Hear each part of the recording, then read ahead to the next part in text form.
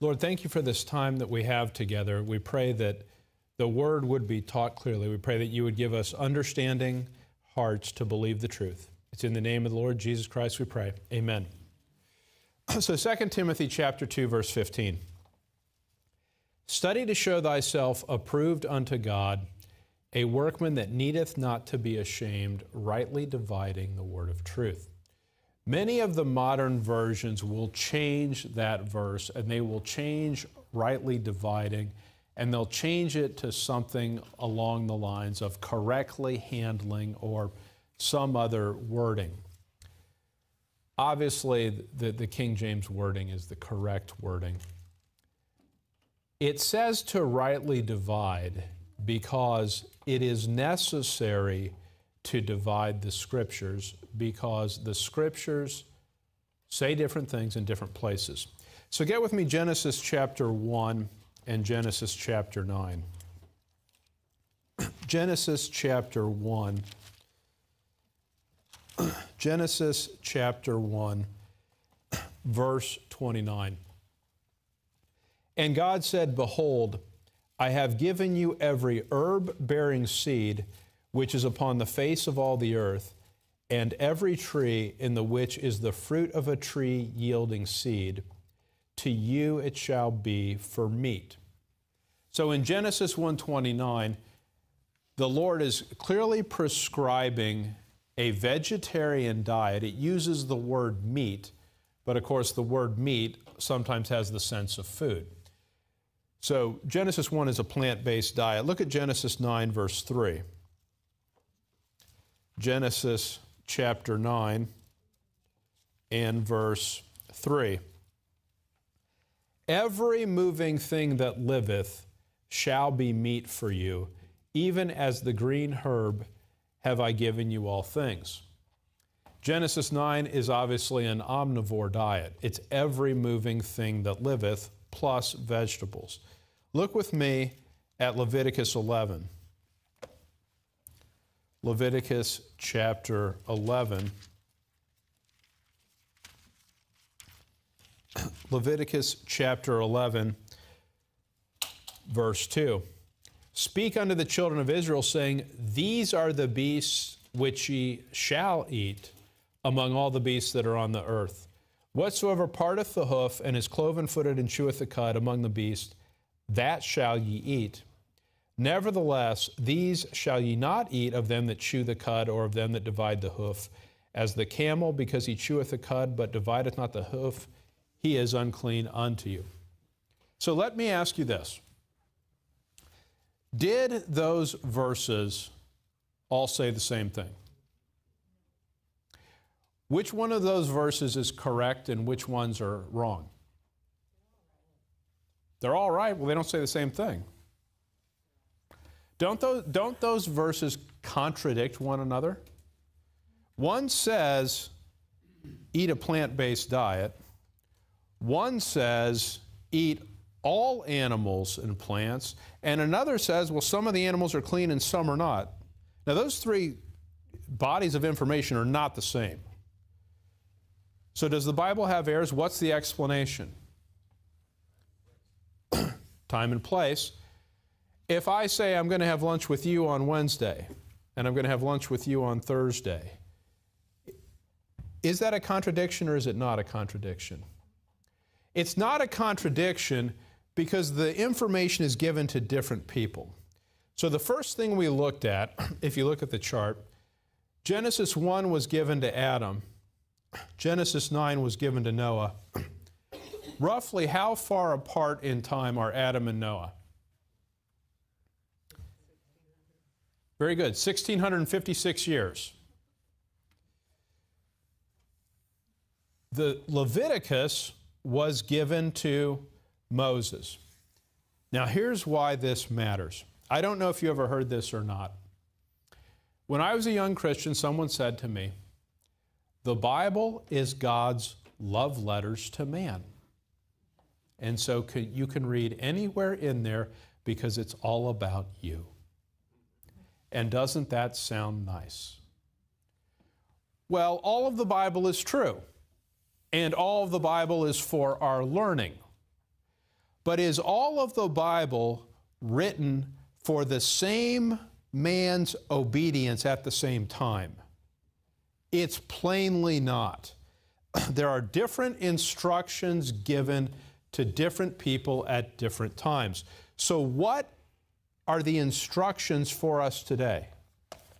Look with me at 1 Timothy 4.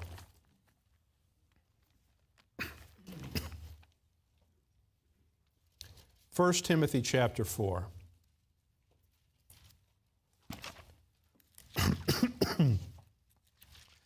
First Timothy chapter 4, verse 4. For every creature of God is good, and nothing to be refused if it be received with thanksgiving. So 1 Timothy 4 says every creature of God is good. That's most similar to which of the three instructions we looked at? One answer was Moses. What else? Noah, right? Every moving thing that liveth. Sounds like every creature of God is good. So one of the things this tells us, do you need to live under the Old Testament law today? You don't, because Leviticus 11 is the Old Testament law, and 1 Timothy 4 is clearly different from Leviticus 11. Now here's what happens. Most people get that because they get there's an Old Testament and a New Testament. And what people typically think is the New Testament is all for me, and the New Testament is all the same everywhere. What most people think is that what Paul did is he came along late because he was stubborn and ornery. But when Paul got saved, what Paul did is he did the exact same thing as Peter and the 12. Look with me at Galatians 2, verse 7.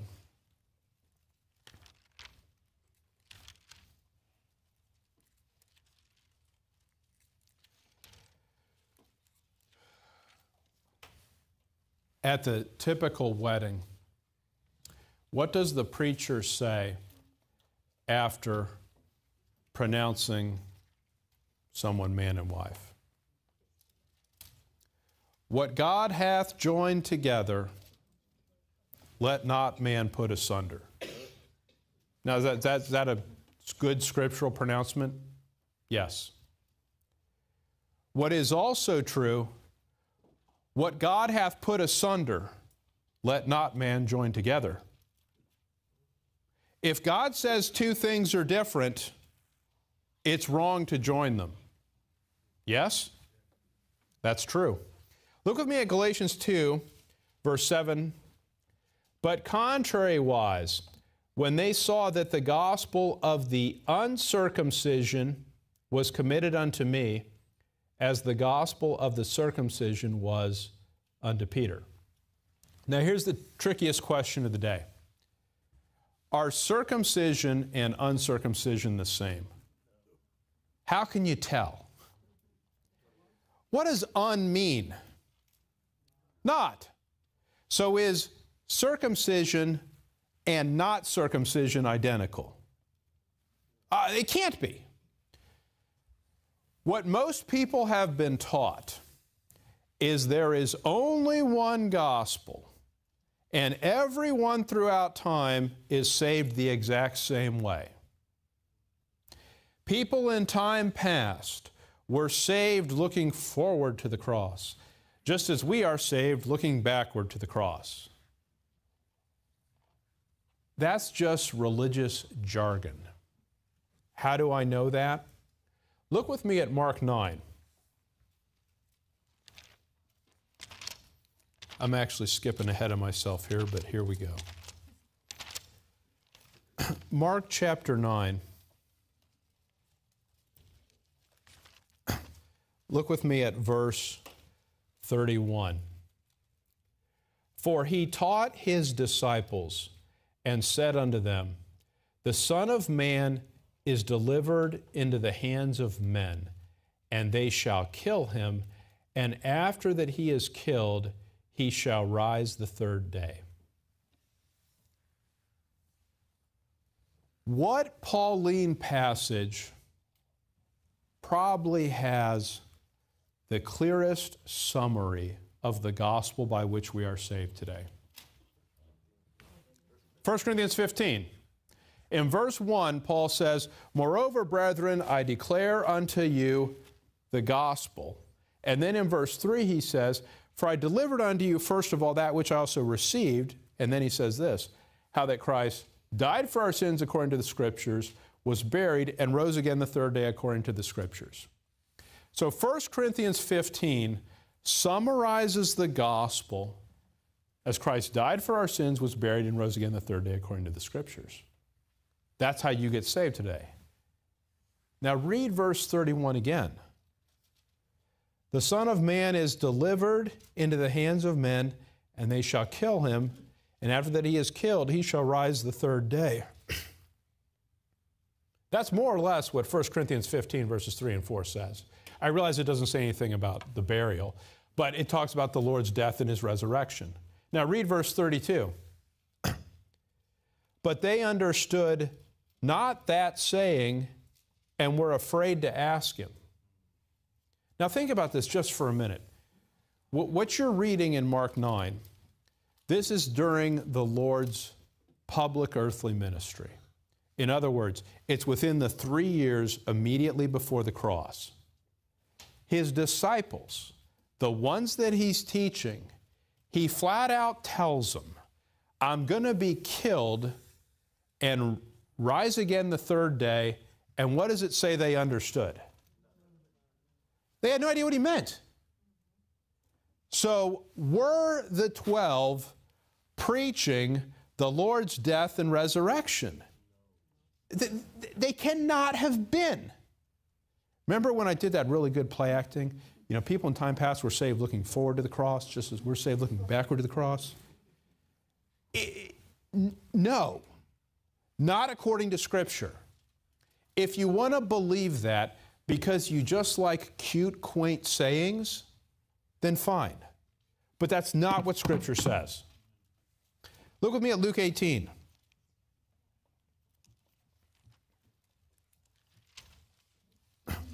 Luke 18, verse 31.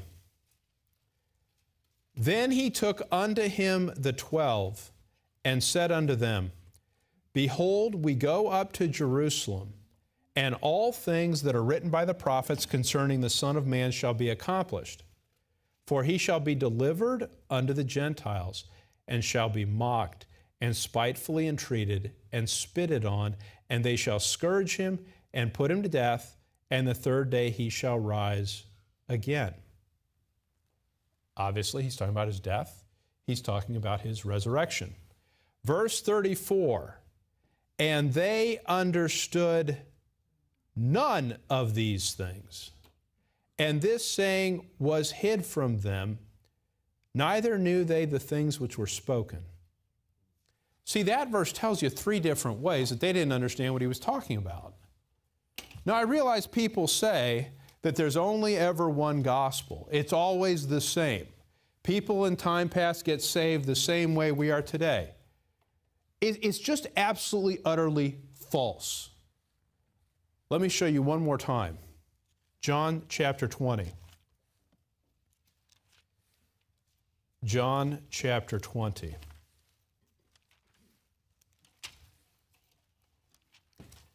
John chapter 20 and verse 9. And let's go to verse 1 first. "The first day of the week cometh Mary Magdalene early, when it was yet dark, unto the sepulchre, and seeth the stone taken away from the sepulchre." So in John chapter 20, we are after the cross, and we're not only after the cross, what else are we after? The resurrection itself. Now read verse 9. "For as yet they knew not the Scripture, that he must rise again from the dead." Now I want you to just follow along with me here for a minute. We saw in Mark, we saw in Luke, where the Lord specifically tells the disciples, He specifically tells them, I'm going to be killed and rise again, and they don't understand it. Then He does it. He's killed and He rises again, and you know what? They still don't understand it. Even after the resurrection, they did not understand the Scripture that He had to rise again from the dead. So let me ask you this. Did the 12 preach the gospel of 1 Corinthians 15 at any time during the Lord's earthly ministry? It's simply not possible. Even after He rises from the dead, they don't understand what happened.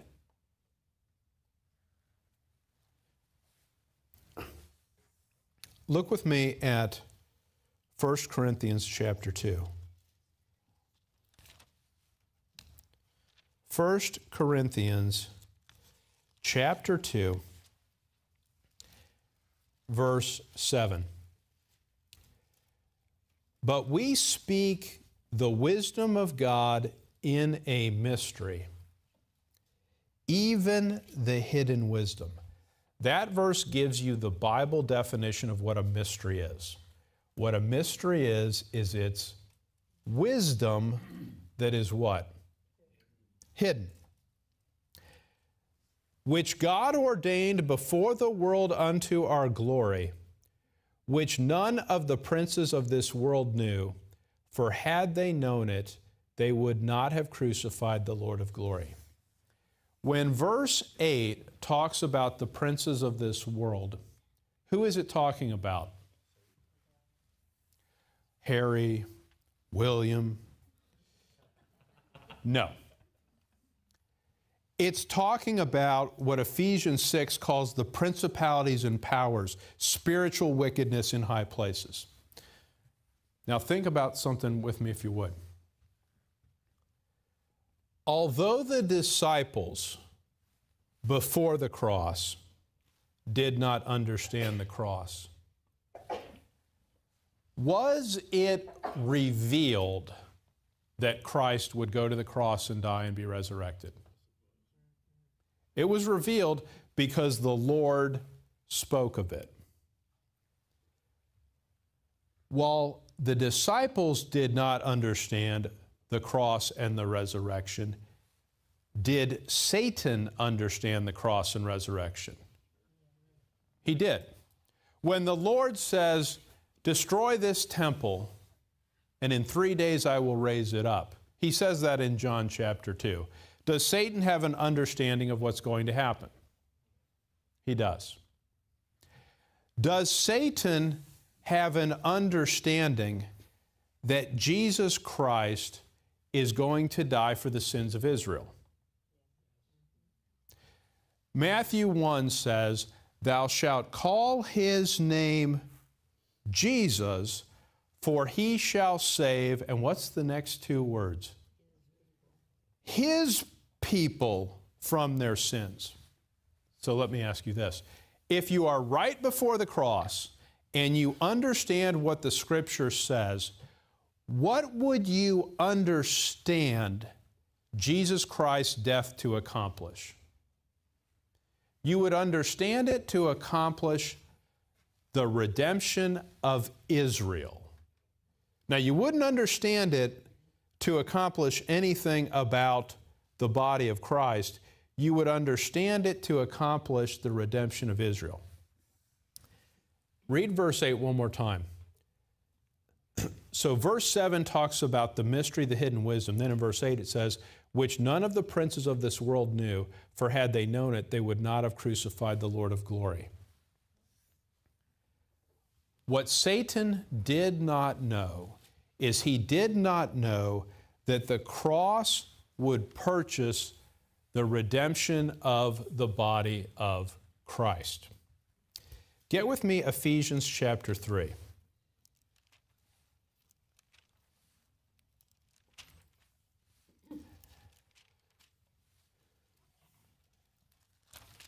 I'm going to make the following statement and you can decide whether or not this is true.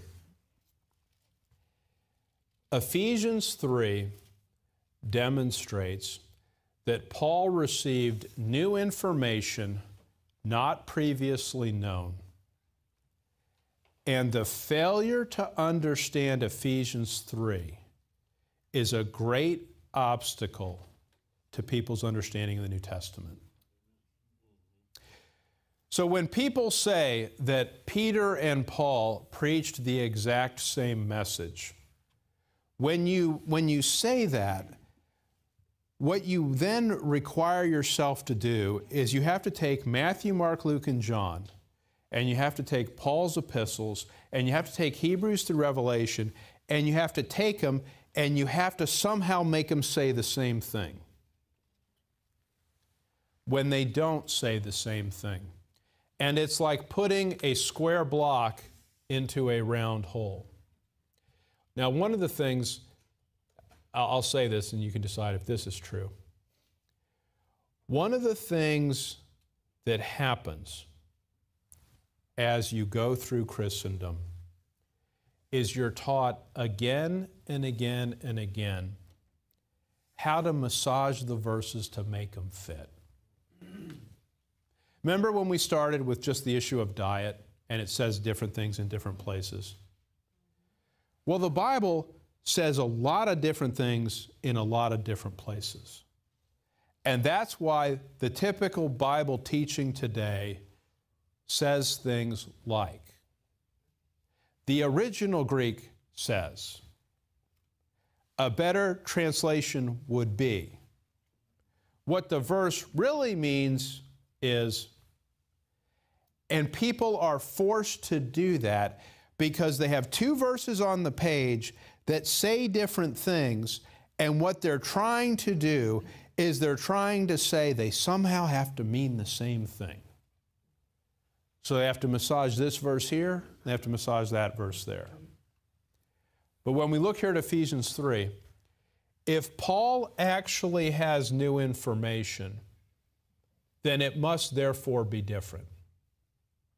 In other words, if it's the exact same thing, then it's not new, right? So look at me at Ephesians 3, verse 1. For this cause I, Paul, the prisoner of Jesus Christ for you Gentiles, if ye have heard of the dispensation of the grace of God, which is given me to you ward. If you teach right division, sooner or later someone will say to you, dispensationalism was invented in the 1800s by John Nelson Darby and Schofield and so on. And what they'll say is, until 1800s, no one knew anything about dispensationalism, and then some people just made it up, and it got popular. The word dispensation has been in the Bible for hundreds and hundreds of years. And it's been there because it's the literal translation of the underlying Greek word. My point being, was dispensationalism invented in the 1800s, or was it always there but simply ignored? See, here's what God has done. He did this sneaky thing and created a Bible, and he hid all this truth in it. And then men ignore it, and they say, well, we can't find the truth. Yeah, because you don't pay any attention to where God put it. Now look at verse 3. Well, let's look at verse 2 just for one more second. If ye have heard of the dispensation of the grace of God, which is given me to you ward. So it was given to Paul for him to distribute to others. What that should remind you of a little bit is an Old Testament prophet, or particularly Moses. Why did God tell Moses to go to Mount Sinai? Because God was going to give him the revelation of the Old Testament law. And when Moses received the revelation of the Old Testament law, what was he supposed to do? Tell it to Israel, right? Now, by the way, we won't spend the time to do this, but if you ever sit down and you look at Moses' life and Paul's life, Moses was a murderer. Saul was a murderer. Moses was delivered by a basket. Paul was delivered by a basket. And if you go through and you look at all the similarities, you know why God designed it that way? The great revealer of the Old Testament law is Moses. He was given that information to distribute to mankind. Guess who's the great revealer during the time in which we live? It's Paul. Look at verse 3. How that by revelation he made known unto me the mystery. Did Paul understand the teaching that Peter gave to the little flock? He did. So let me just pause on this for a moment. When Paul persecuted the kingdom church, was he doing that because he didn't like Jewish people? Why was Paul persecuting the kingdom church? It was because he was zealous for the Old Testament law and he viewed them as heretics. Well, for him to view them as heretics, he had to know what they taught. He wouldn't have viewed them as heretics if he didn't know what they taught, right? So now read verse 3 again. How that by revelation he made known unto me the mystery. You cannot say logically, you cannot say intellectually, honestly, that Peter and Paul were preaching the same thing when you read verse 3. Because Paul didn't need revelation to know what Peter was preaching. He already knew it. It's the fact that he knew it that was causing him to persecute the kingdom church. He looked at their teachings. He said, these guys are heretics and they need to be stamped out. Well, when Paul says that he got something by revelation, it has to be different. It can't be the same thing. He already knew that. Now let me prove this further. You ready? Look at verse 3. Let's pay attention to the parentheses and then see what it says. How that by revelation he made known unto me the mystery, as I wrote afore in few words, whereby, when you read, you may understand my knowledge in the mystery of Christ. Now notice verse 5, where it says, which in other ages, that's modifying the word mystery. So this mystery, which in other ages was not made known. So again, everyone in time past was saved looking forward to the cross, just as we're saved looking backward to the cross. What does verse 5 say? Which in other ages was not made known. Well, if it wasn't made known, then how did they know it? They didn't. Notice with me verse 6. That the Gentiles should be fellow heirs and of the same body, and partakers of his promise in Christ by the gospel. We're coming back to Ephesians 3, but get Matthew 15.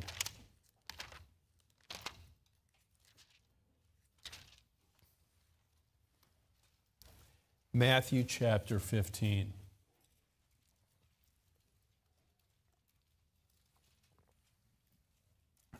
Matthew 15, verse 22.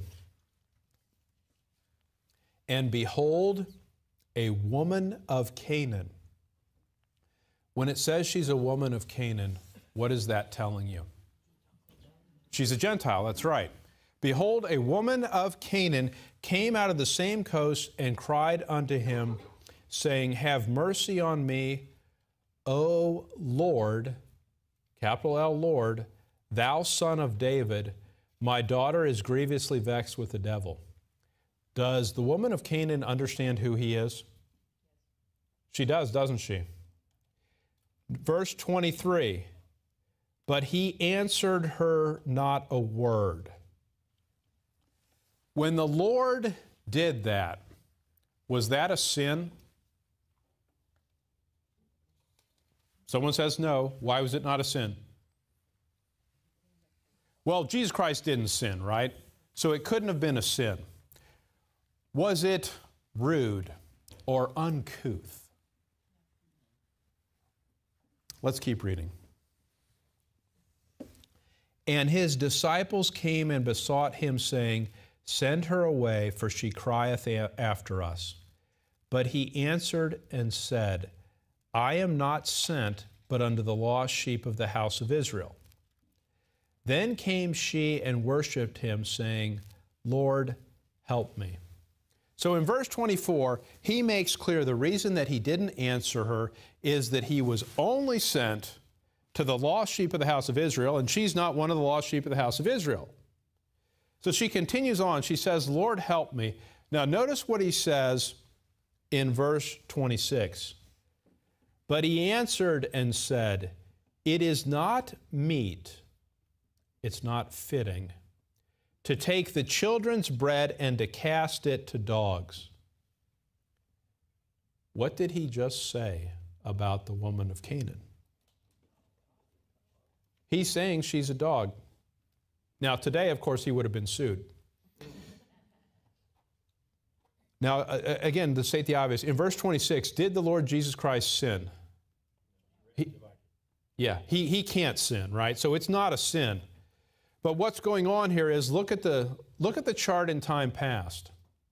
Is there a difference between Israel and Gentiles? There is.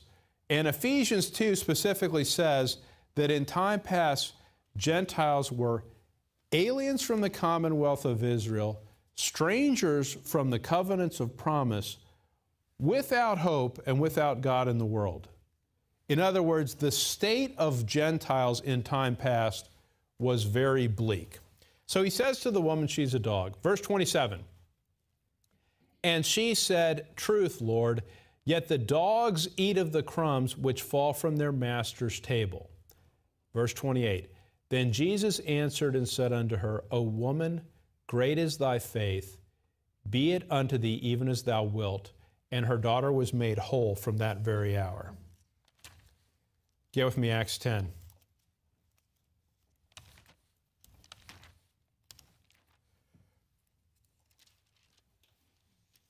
Acts chapter 10, verse 9.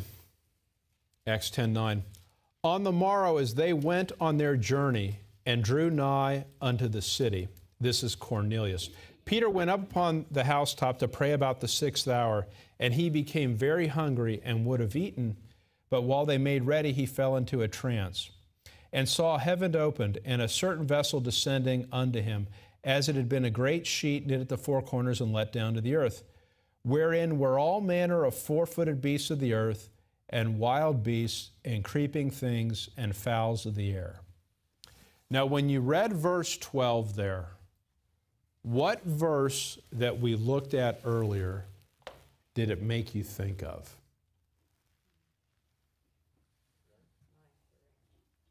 What verse did it make you think of in Leviticus 11? In Leviticus 11, it says, These are the beasts which ye shall eat. These are the beasts which ye shall not eat. Now read verse 12 again. Wherein were all manner of four-footed beasts of the earth, and wild beasts, and creeping things, and fowls of the air. So Peter has a vision. There's the great sheet let down, and there's all of these beasts, including unclean ones. And what does the voice say to him in the next verse?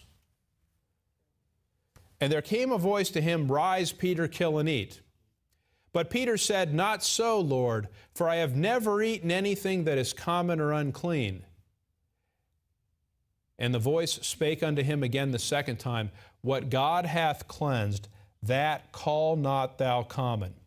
This was done thrice, and the vessel was received up again into heaven. What Peter's doing here is, the Old Testament law has been in effect for 2,000 years. It says, don't eat unclean animals. Peter receives a vision that says, eat unclean animals. So what does he properly do? What do you mean? Are you serious?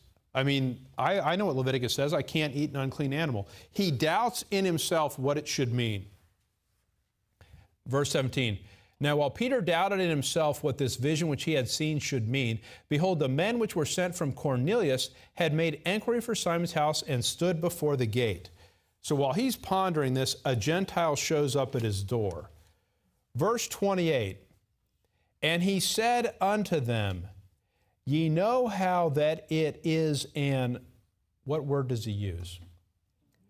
Unlawful thing for a man that is a Jew to keep company or come unto one of another nation. But God hath showed me that I should not call any man common or unclean. So what's going on here? In Matthew 15, the Lord refers to the woman of Canaan as a dog because at that time there is a middle wall of partition between Israel and Gentiles, and she's properly a dog. In Acts chapter 10, Peter, who is the leader of the kingdom church, now here's what people think, by the way. In Matthew 28, when the so-called Great Commission is given, and it says, baptize all nations, people think, well, that's the marching orders for today, and the Lord told the 12 to go baptize Gentiles. Is that true? What does Peter think 10 chapters later? He literally says it is unlawful for him to go unto a Gentile. So don't tell me the Great Commission is about going to Gentiles, because the person who received the commission 10 chapters later says it's a violation of the law to go to Gentiles. What happens in Acts chapter 10, by the way, what chapter does Paul get saved in? Acts chapter 9. So Paul gets saved in Acts chapter 9. What God does in Acts chapter 10 is, well, I need to tell, since I'm starting the dispensation of grace, I better tell the 12 that something is changed. How am I going to tell Peter that something is changed? Well, here's what I'm going to do. I'm going to send a Gentile to his door, and I'm going to give him a vision that tells him 3 times that Gentiles are clean.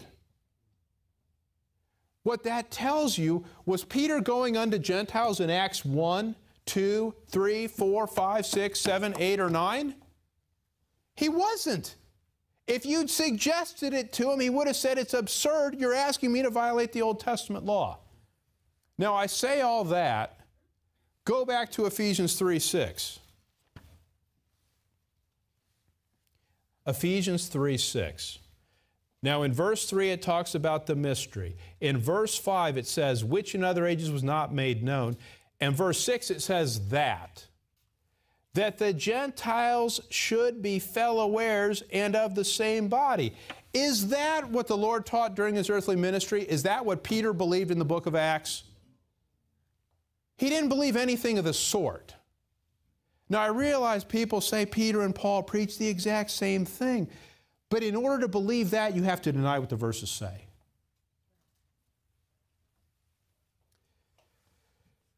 Verse 7. Whereof I was made a minister according to the gift of God, the gift of the grace of God, given unto me by the effectual working of his power. Verse 8. Unto me, who am less than the least of all saints, is this grace given, that I should preach among the Gentiles the unsearchable riches of Christ. So God specifically gave to Paul the grace to preach among the Gentiles the unsearchable riches of Christ. We're coming back to Ephesians 3, but get John 5.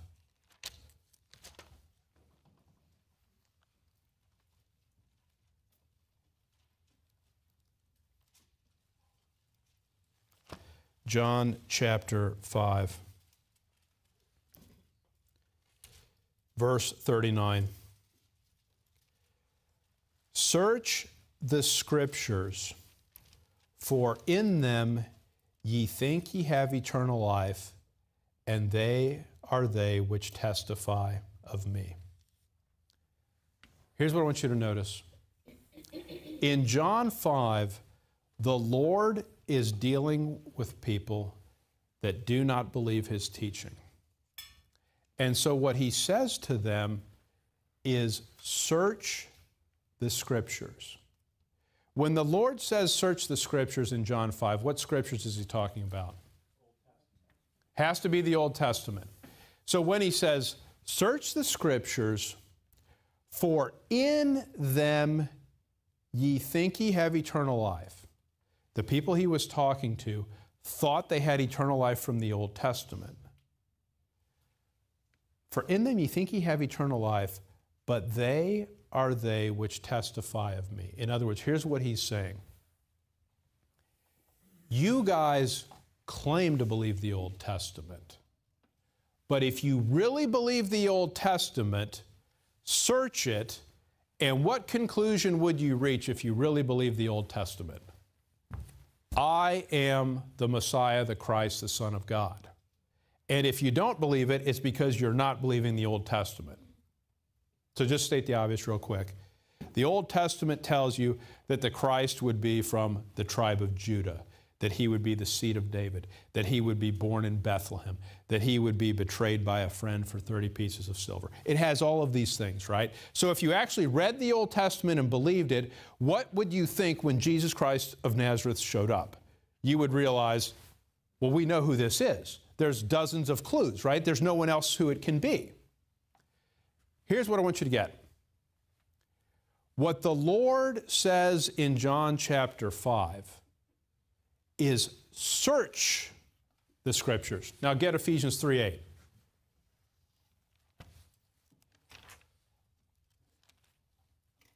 Ephesians chapter 3 and verse 8.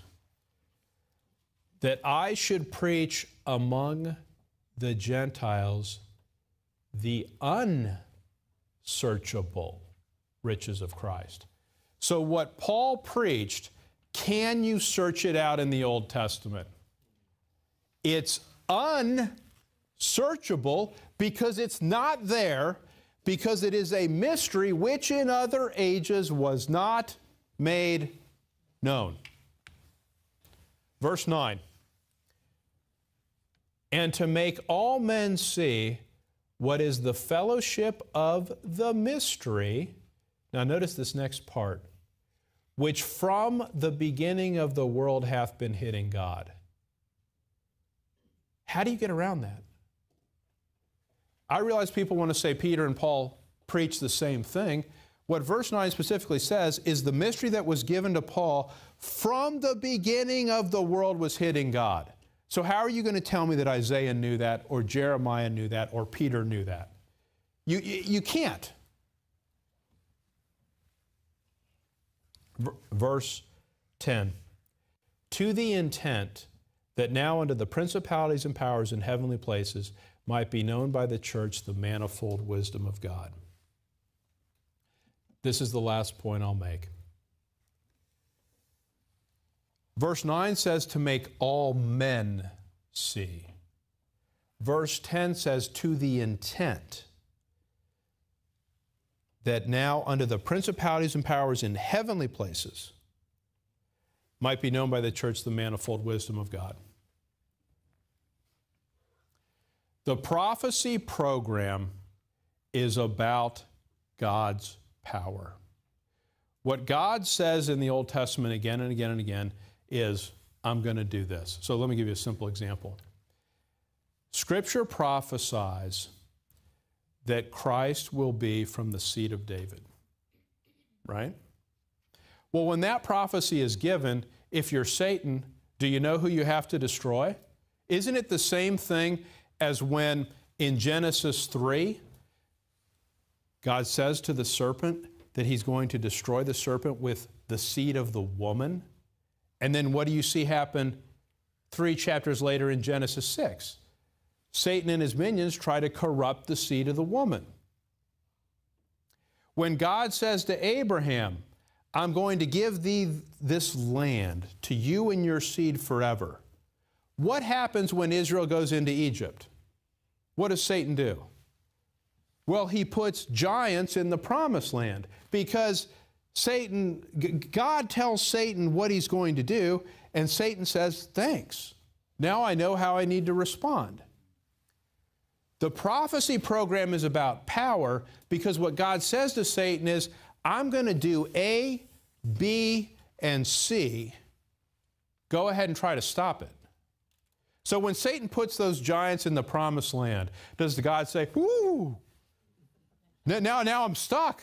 I was going to be able to beat those small guys, but those guys are big. So now I'm not sure what I'm going to do. Well, he doesn't say that, right? He doesn't care. He could destroy all of them. The prophecy program is about God saying to Satan, I'm going to do A, B, C, D. I'm going to foretell it all in advance, and you can't stop it. Isn't that so? That's exactly so. All the prophecies about Jesus Christ, there's times where the Davidic seed line is reduced to a few living males. When that happened, was God worried it wasn't going to succeed? No, he knew exactly what he was doing. But it gave Satan an opportunity to try to thwart God's plan. When we talk about the mystery, what is the definition of mystery? Hidden wisdom. Verse 10 says, might be known by the church the manifold wisdom of God. 1 Corinthians 2 said, if the princes of this world had known the mystery, they would not have crucified the Lord of glory. So what God did with the body of Christ, the church that God is forming today during the dispensation of grace, according to Ephesians 1 verse 3, is blessed with all spiritual blessings in heavenly places. According to 2 Corinthians 5 verse 1, we have a house not made with hands, eternal in the heavens. Prior to God saving Saul, there is no indication in the Scripture anywhere of the mystery, of the dispensation of grace, of the body of Christ that God will form that will replace heaven, that will replace Satan in the heavens. Do you follow me? When the cross occurs, Satan, in his lust and anger and passion, he watches the humiliation of Jesus Christ and his suffering, and he revels in it. Right? Satan was in favor of the cross, according to Luke 22, verse 3, because who did he enter into to cause it to happen? He entered into Judas. Was there any question Satan wanted the cross to occur? He did. But once he realizes with the revelation of the mystery, oh, hey, wait a minute. This is going to form the body of Christ that's going to replace me and my minions in the heavenly places. He says in the Living Bible, oops. He doesn't say that. But he realizes it was an enormous mistake. And it was an enormous mistake because as opposed to the prophecy program where God said, I'm going to do this and this and this, where he told him in advance, God just kept it a secret. And God demonstrated who had superior wisdom, God or Satan. God did. He just kept one little secret, and Satan was his own undoing. So what does this all mean? As you come to the Scriptures, if you do not accept the plain reality that Paul was given new information, that it's a mystery, that it's different from Peter, if you don't accept that, you will spend your Christian life taking things that God put asunder and joining together. And when you do that, you're going to have to make things that don't say the same thing say the same thing.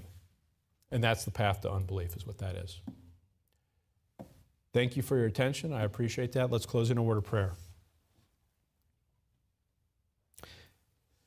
Lord, we thank you for this opportunity to meet together.